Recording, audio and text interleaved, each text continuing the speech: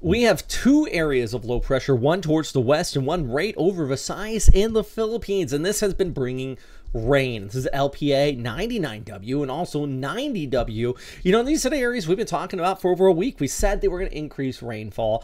May not become a full-on typhoon, but still has been creating flooding, even some reports of severe weather. You can see here Wednesday, Thursday, Friday, still bringing in some rain across a good portion of Luzon, including around Manila and into the Laguna Lake area, where this image, Maria sent this in, of a water spout out there from one of these storms. Also fairly gusty conditions in parts of Quezon City, just when shown there. And still towards the north of all of this, we have these fronts moving across Taiwan. And some pretty interesting clouds. He says asperatus clouds. Pretty cool thing to see. My point is there's a lot of weather happening here. We may not have a full-on, you know, named storm system here, but with two LPAs, moisture wrapping around, we get that front over Taiwan that's going to be dipping down as we go ahead into the weekend.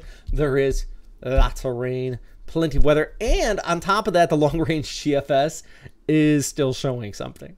ECMWF kind of, but the long-range GFS really still wants to develop a storm system here. Another one, I should say. So let's take a look at the short range first. We have our guidance here kind of indicating that southwesterly flow, wrapping it around like that. Still by Thursday and the Friday may get a little bit of a break here, but you know what my concern is? Look at this front that dips on down. That's going to slice up and basically hit those southerly winds, may create some squalls across a good portion of Luzon due to that interaction here. Thus, you can see right here, you get that rainfall also across parts of China over towards Japan and the southeasterly flow, I should say, kind of coming in. You know what's really interesting about all this? Look back this way, and then that moisture moving into China. This is more and more setting up the southwest monsoon, aka the Habagat here. Really starting to see this more and more. I mean, for places like Manila, Pangasinan, all up and down Region 1 over towards the Ilocos Norte, you're seeing more moisture in the forecast. So it seems like your dry season kind of starting to wind down here because of that enhanced monsoonal flow. These low pressure areas may not have been a full typhoon, but it does feel like they've kind of kicked off that monsoon. It may not be official yet. I'm just saying those more humid conditions, and it feels like the changing of the season really setting in across our area here. Let's take a look at the flyover, though, give you a good idea of what you can expect. Maybe not so much in the long term, but how about here on Thursday? Still got the easterlies across parts of Mindanao, a little break into Tacloban, afternoon showers possible into Cebu. While we scroll off towards the west of Palawan, 32 degrees, got chances of some rain. Look at Martinique, 28, cloud cover keeping you a little bit cooler here on your Thursday.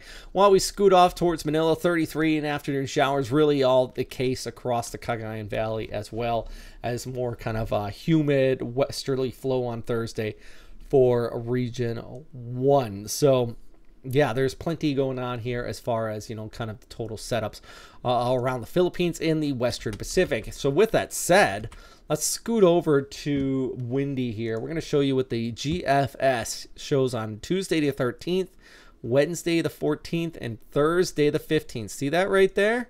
Yeah. The GFS trying to pick up something again. Now, if you look at the ECMWF at the same time, doesn't really have much.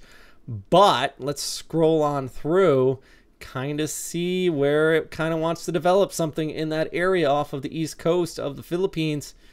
It's yeah, and this is the GFS actually mid-level. See how it just wants to develop storm and just run it up. But this is the other thing I'm kind of curious about. See how it pulls away, and the GFS really picking up by mid to late May. Look at our just full-on river of moisture, full-on southwest monsoon setting in. So right now it's turning the key. It's the engine's trying to turn over. If we get another storm, it would full-on turn the engine over, and we would for sure be looking at an increase in precipitation here. So plenty to watch out for.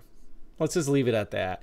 Right now, though, a lot of rain. We got this kind of multiple areas of low pressure overhead, bringing those scattered showers. So if you have any questions about your area, please let me know in the comment box down below. If you want to see more of these updates and you want to, I don't know, support the channel, that'd be cool.